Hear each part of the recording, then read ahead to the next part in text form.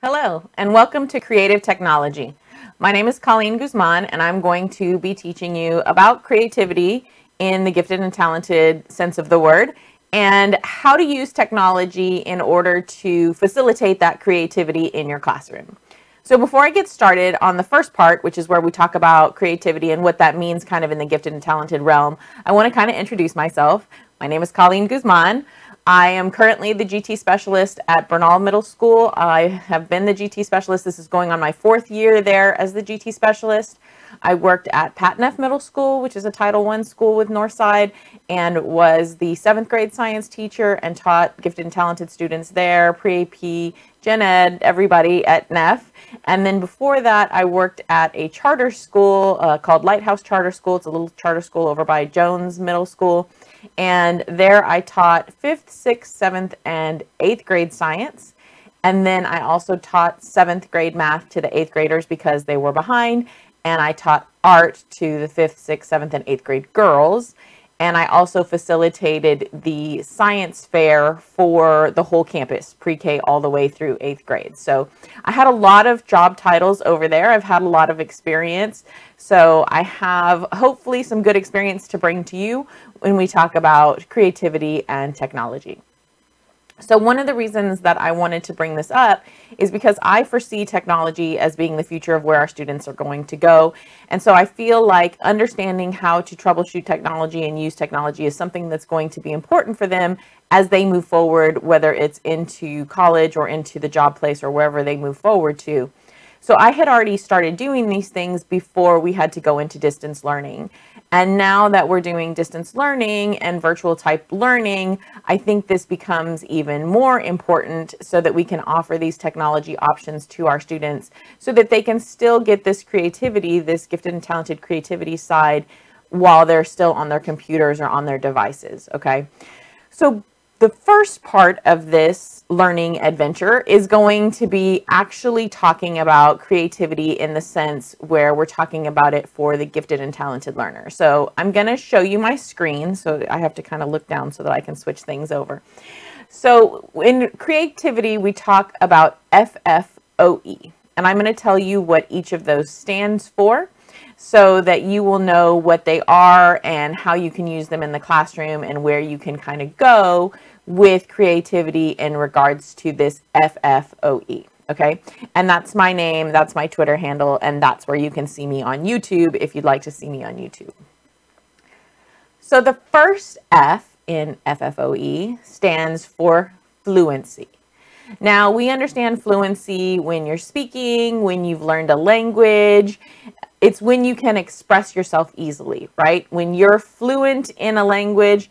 I am not fluent in Spanish. I know enough Spanish to order from my local taqueria and to kind of sort of have a conversation, but that doesn't make me really fluent in Spanish. I am fairly fluent in regards to science. I can usually express myself very easily. And unfortunately, you can't see the bottom of my slides because my head is too big. But with creativity, fluency means you can express ideas or you can express many ideas.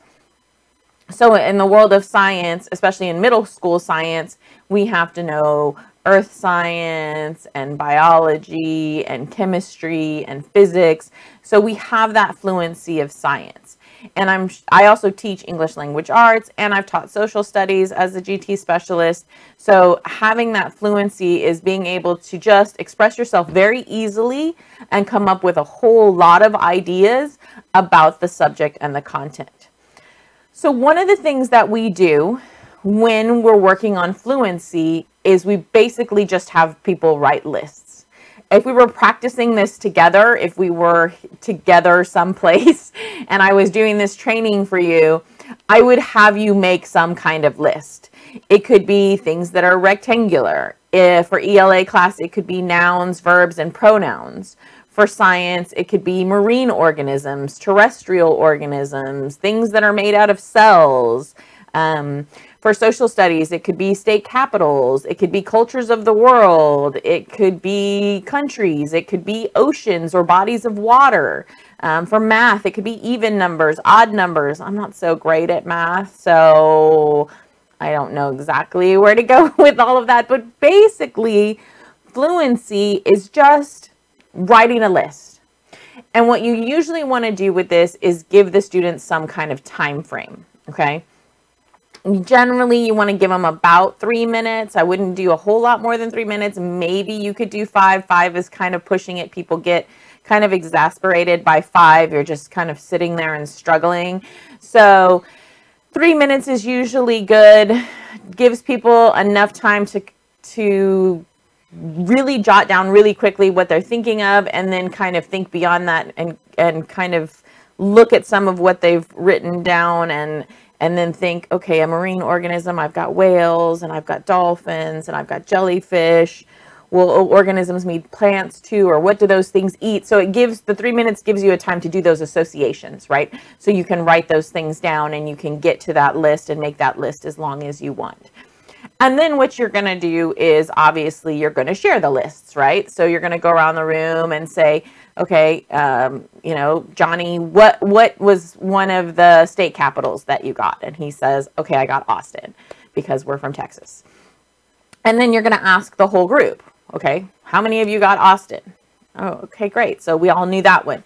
And we're just going to kind of go through that list. And then as we're going through the list and talking about it, then it's something that we can remember so that maybe next time if we did this game or something, we would remember, okay, when we were going through that list, I remember that we talked about this and this and this. And then maybe if you're trying to connect it to your content, you have them all list something and either they hit on something that you really wanted to talk about. And so you can pause for a minute and you can say, okay, that's really great. That's one of the things we were going to talk about today. And you can kind of segue into that. Or if they don't, if nobody puts that on their list, then you can say, okay, did anybody think about X thing? Oh, I did, but I didn't write it down. Okay, what do you think about that? And then it becomes a discussion that can lead you into it. Now, this creativity does not have to be connected to a lesson. It's great if you can, but it does not have to be connected to the lesson. Remember that you're compacting your curriculum 4 days a week. So you have that 5th day where you're working on some of these GT characteristics, some of this creativity. You're working on the year-long project, but sometimes they need a break from the year-long project. So those days are great times to do these types of things, okay? So that's fluency. Let's look at the next one. The next F is flexibility, all right? For flexibility, you have to be flexible, right? So when you think of flexible, you think of a gymnast and they're very flexible, or a circus act, Cirque du Soleil, and you know, they can bend around and everything. But in creativity, we're talking about flexibility in that you can look at things from different perspectives, from a flexible point of view. I love this picture that I added up here, where everybody's looking at the same thing, the elephant. They're all blindfolded though, and so they don't see that it's an elephant. They're just getting it from their little perspective, their little moment of where they're at. So this little guy over here at the tail thinks, well, this is definitely a rope. I can't see that it's an elephant, but it's a rope, right? And then this one by the trunk thinks, well, I don't think it's a rope. It's a snake, right? It's much larger than a rope. And then this one's by the big old leg, and they're like, no, I don't think it's a rope or a snake. I think it's like a tree or a sapling or something, right? So it's being able to see things from all of these different perspectives. Or I like this one who's wearing the hat, and then the different ways they wear the hats. And we can get into thinking hats and all kinds of things. I can go off on a tangent and be here for 3 hours just talking about this. But I just wanted to kind of go over this flexibility part. Many of you may have seen the picture where it's one person is on this side and one person's on this side, and there's a number, and one says it's a 6 and one says it's a 9, because again, it's your perspective and it's how you're looking at it. One of the ways we do flexibility often in the classroom as regards to doing it with an assignment is doing ologies or ologists, where you look at something from the perspective of somebody else in a different field. So how would they look at what you're looking at, but from a different perspective, okay?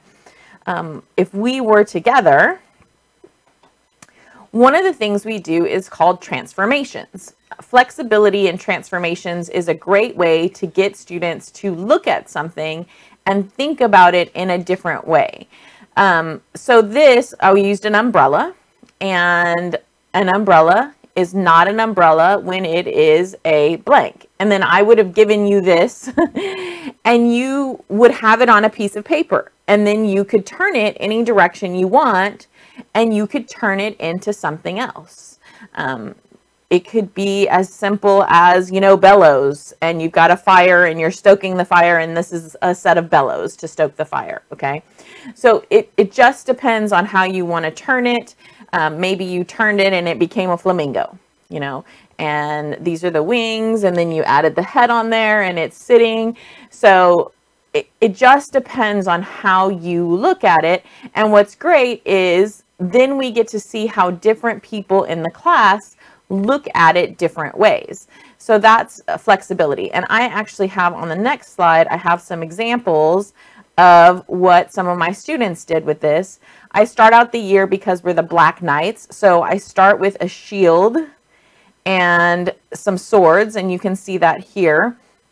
So one of the students turned it into a turtle, and you see how they're adding that whole background. So with flexibility, you're adding the details, you're adding something extra. So with the little bird, they turned it into the beak and then added the eyes and then the whole body. And then we have all of the clouds and stuff on top. We have one getting their ear pierced, and we have a little fairy garden, and you can't see this, but you can also, there was a Batman down there. So I'll share this with you so that you can see some of the examples of what my students did. You want to encourage them to create a whole scene around it, okay? Make it something that is way beyond what they see. So if they're looking at the umbrella and let's say they turn it into the flamingo, okay, well, where is the flamingo? Let's add some water. You know, maybe the flamingo, like, you know, flamingos eat shrimp. So maybe they've got a whole shrimp cocktail going on with a little umbrella in it, so that there's a play on the umbrella from within the umbrella, and you've got a palm tree, right? One of the things you can do when you're practicing with them is you can create your own. So you can show them examples. So have fun with it. Show them how you're having fun with it too. And you can create these examples. Most of them have done these in elementary school a lot, and they enjoy them and they know exactly what to do. You do have some that are reluctant. So sometimes you have to kind of talk them through this if they're reluctant and they don't feel like their art skills are as good. But they will get there with some practice. Okay. So those are the two first F's, right? We've got fluency and flexibility. And now we're going to go on to the O. So for O, it's originality. You're original. You can come up with something on your own, something out of the box, as we say, right? You think independently. You think creatively. Woo, can't speak today. It's something unique or unusual. A lot of the times when we think of gifted students, this is exactly what we think of, right? We think of this originality. They can come up with these things that nobody else would think of. And this is really something for me that I really want to foster, because these students who can come up with this originality, they're going to be, you know, the next Steve Jobs. They're going to go out there and find the cancer cure. They're going to get better energy resources, right? This originality is going to move us forward into places that we haven't been before. So originality is, to me, extremely important. And it's one that I try to focus on as much as possible, to have them think of something on their own. And it's hard when you're a child to think of something new and unique, because you feel like everything's already been thought of. So one way to practice this is to kind of practice small. One of the things you can do very simply is design a t-shirt, right? Everybody wears shirts. We all wear shirts to school. A lot of the time we wear shirts to show off our personalities, to show off the things that we like. So this is a really good way. Then this is something, again, that I generally do at the beginning of the school year. And then I take this throughout the year and add different things to it. So for the beginning of the year, you're just creating a t-shirt for your school, something for your mascot, something that shows school spirit. So we have the Black Knights, and they are used to seeing the Black Knight that we have. But how could you do that in a different way? You know, how would you represent a Black Knight abstractly? How would you represent a Black Knight that shows who we are as a campus, right? So we talk about those kinds of things, and we showcase school spirit, and we go through there. You can use this in conjunction with lessons.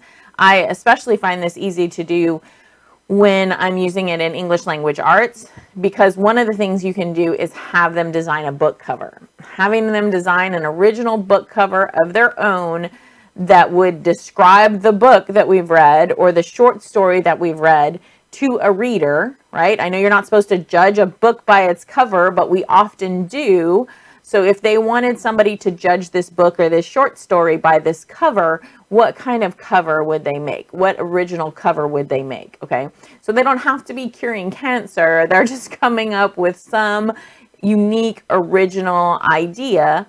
Another way that I use this is in science, especially when we talk about adaptations and we talk about, in the long run, adaptations and how the earth can change and maybe global warming. What I do is I give them a picture of an iguana, and then they lightly trace the iguana, and then they'll choose some type of event. Maybe the earth has become very hot and it's predominantly deserts. How has this iguana adapted and changed? What does it look like? What is its skin like? What is its colorations like? What are its habits, right? So create this new original iguana that lives in this. Or what if the earth is covered in snow and it's an ice age?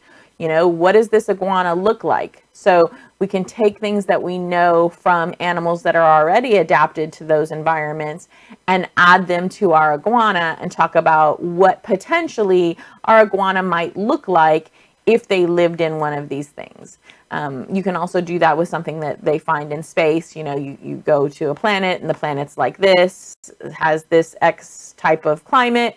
You know, what does an organism on that planet look like? So there are lots of different ways. You can have them create a new state flag that represents our state. If you're in social studies. Again, I'm not quite sure with math what original thing, but I'm sure you could have them create something original, even if it's just a way, like a poster or something, an original way to show their classmates how to remember PEMDAS or something like that. Okay, so originality is a really great one, and there's lots of different ways that you can do it, either standalone by itself or you can integrate it into your lessons. Okay. So the last thing we're going to get to is the E. The E is elaboration, okay? Obviously, if you're elaborating on something, you're providing extra details, right? Elaborate on it. Make it bigger than it is. So with the teddy bear, you get the blank teddy bear. Now, give me the teddy bear's life story. Well, what is going on with this teddy bear? Okay, well, he has these little button nose. This teddy bear really likes to work out, you know, so they're elaborating on this. You can't see behind me, sorry, but behind me is a picture of Wicked. So that author elaborated on that story that they saw of the Wicked Witch of the West from The Wizard of Oz and made that. It's one of the reasons why I love Marissa Meyer books, is she uses this elaboration where she goes in and she elaborates on these fairy tales and gives them a twist and gives them a different backstory. All right, so you can add details, fill in the gaps, embellish. This is especially great for English language arts. It allows that chance to go in and write a backstory for a character that we didn't get to see very much of, or let's say you really hated the ending to the Divergent series, which I totally did. You can go and write a new ending of what happens in that story. So elaboration is really great. I use this a lot in English language arts. If we were together, one of the things that I would have you try to do is this drawing starts. Drawing starts are very simple. You just give the kids a couple of shapes, and then it's an unfinished drawing. They elaborate on it, and they illustrate something. In this case, it's asking something that you might see or do in the spring, okay? So maybe they just come up with this, and in the spring, you know, they go to the playground. So this triangle becomes part of a seesaw, and they build a seesaw, and then that arc in the back is like the jungle gym, and they draw that, and they have kids, and they have flowers everywhere, and all of a sudden they've elaborated on what's happening in this drawing, and they've created a whole spring scene, okay? Or maybe that arc is some water, and there's a sprinkler system going on, and then that little house is like a dog house, and the dog is in there, and there's flowers in the background, and in the spring, you know, maybe the dog has puppies, and in the spring there's babies. There's so many things that they could do with this, and you'll be amazed at how many different things that people can come up with looking at the same two things, right? So the nice thing about elaboration is it gives you that chance to look at something that's partially started and think, how can I add to that? How can I make something else with that? How can I change that or elaborate on that? Okay, so that is FFOE, right? Fluency, flexibility, originality, and elaboration. One of the things that I have that I'm going to add to give to you guys is this chart that shows you some of the things that you can possibly think of. I've talked about a lot of these as we've gone through, and so I have a list here in Fluency, list all the things you can think of that are orange, purple, green, blue, whatever. Write as many words as you can think of that mean the same thing as whatever. Create a list of everything you can think of that is fuzzy, soft, rough, whatever. These are all just lists, remember? Fluency is just making a list, okay? Flexibility, name some other uses for. So it doesn't have to be a drawing. I showed you before that we did the drawing, the transformations, but you can make lists as well. So just name another use for an umbrella. What else could you use an umbrella for? Maybe it's an old umbrella and it's not super great, so maybe you use it to carry dirt in your yard. Or maybe you fill it up with water and you use it to water things in your yard. Or maybe you put it's a really big umbrella and you put your kid brother on it and spin it around and it becomes, you know, a sit and spin. Or instead of blank, you can use blank for blank. So again, with the umbrella, instead of covering you during a rainstorm, an umbrella could also be used for blank.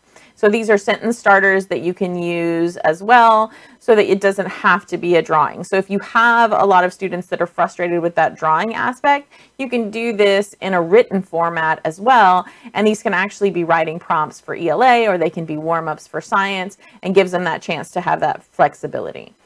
Again, originality is you're going to design something, invent something, create something. Those are the keywords that you're looking for. And in elaboration, you would add some details, explain, create a poster, okay? And then in this PowerPoint, I've left it blank at the end. So if you want to kind of, I would normally, when we were here at this point, I would have you jot down some things that you felt like you wanted to use right now in your classroom. So how would you want to use this if you're teaching social studies? What would you want them to list? You know, would you want this to be something where you're getting to know them and you're getting to know what they know? So maybe they're listing as many Native American tribes as they can think of, or they're listing as many states, or like I said, state capitals or something like that. And then in flexibility, what is something that you would want to do with your group to see what, you know, how can they look at something from a different perspective? And it kind of gives you an insight too on who they are and where they think. And you'll find that some of the gifted kids tend to be a little narrow-minded on something that they specifically love. So I have a young lady who loves wolves, and everything we do is going to be wolf related. If I gave her that umbrella, then that umbrella is going to become a shelter and a den for a wolf, or it's going to become some kind of water dish or food bowl for the wolves. She can, which is great, because for flexibility, if you're focused on something, but you can see how all of these other things can fit into their environment, fit into what they've got, or what they need, that's great, because you're kind of MacGyvering things. I don't know if I'm old now that I said MacGyver. MacGyver used to be a guy on TV who could take anything like a paper clip and a rubber band, and he could turn it into a motorcycle for them to use to get out of bad situations. It wasn't quite that drastic, but for originality, again, what can you use in your classroom? What original thing would you want them to come up with? How can you use this to get to know them, right? Have them create a sneaker, have them create a t-shirt, have them create a poster, have them create something original that you could use in the classroom that would showcase something. So that's originality. And then elaboration is, how would they add on to something? Elaboration, I usually find, comes best after we've done something or talked about something, and then they can kind of add on to it. And how would we add on to it? Okay. So that's the first part of the lesson. You can take a break and take a breather and go take a few minutes and think about how you would use these things, what concepts you would use, because we're looking at two different things. We're looking at the concept of creativity and the concept of FFOE, and then how to integrate that with technology. So I haven't talked to you yet about integration. That's what I'm going to get to next. I'm going to talk to you about how to integrate each of these and a few of the technologies that I would potentially use or that I have used, and ways that you can use them. So I'm going to kind of train you on those technologies just a little bit. All right. That's the first section of creativity and technology. I'll see you soon for the next section. Thank you.